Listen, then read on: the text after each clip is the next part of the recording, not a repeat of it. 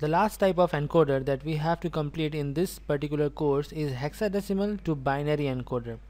Now you already know that in case of hexadecimal number system, the base or radix r is equal to 16, which means there are in total 16 distinct digits in case of hexadecimal number system, and they are from 0 to f. Okay, 15 is written as f in hexadecimal number system, and if you are in this encoders, definitely you have already studied about the number system, and you know that 10 is written as A, 11 as B, 12 as C, 13 as D, 14 as E, and 15 as F in case of hexadecimal number system. Now it is very clear to you that 16 is the number of input. If I talk about the number of input for our encoder, this is our encoder, n is equal to 16, and I will put it equal to 2 to the power m. So m is equal to log having base 2 16. It can be written as log base 2 2 to the power 4, which is equal to 4. So there are 4 outputs, okay, because m is your output, and the 4 outputs is the bits from B0 to B3, and we require 4 bits to represent a single hexadecimal number. For example, in encoder, if I say 5 is high and rest of the inputs are low, then B0 will be 1 0 1 0. You can see here 5 1 0 1 0. Similarly for the other inputs if they are high. So let's find out the values for the bits B0, B1, B2, B3.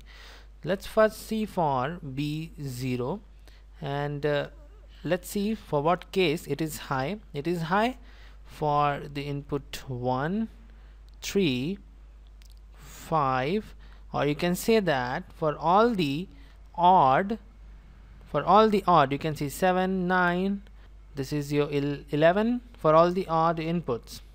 B0 is high, so I will write, let's change the color, 1 or 3 or 5 or 7 or 9 or 11, 13, 15, and I will write 11 as B, 13 as D, 15 as F. Okay, let's see for B1, and B1 is high for 2, 3. Let's write it down, 2 or 3. Then 6, 7, so 6 or 7. Then A, B, A or B, and finally for E, F, so or E or F. Okay, now we are left with 2 bits B2 and B3. So finding out for B2 and B3 is a task for you. You do it by yourself. I'm not going to do it because it's a very simple thing. So you will find B2 and B3. You can do it as your homework, let's say. Okay, now it's time for implementation. Once you are done with B2 and B3, and I have already calculated the value for B0 and B1, you can implement the circuit. I'm just going to show you the circuit.